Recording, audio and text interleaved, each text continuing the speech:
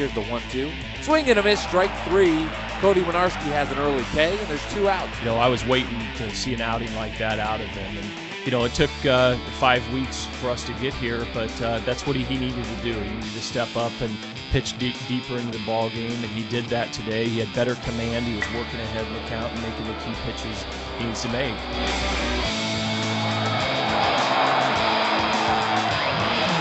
Thrown into the fire here. Here's the 3-1 pitch, and Jared Parker gives it a ride to deep right center field, hoping for some wind to give it some help, and it bounces off the wall right by the V Saber signs. 1 run will score for Virginia, 2 runs in, now 3 as Jared Parker's in with a stand-up triple.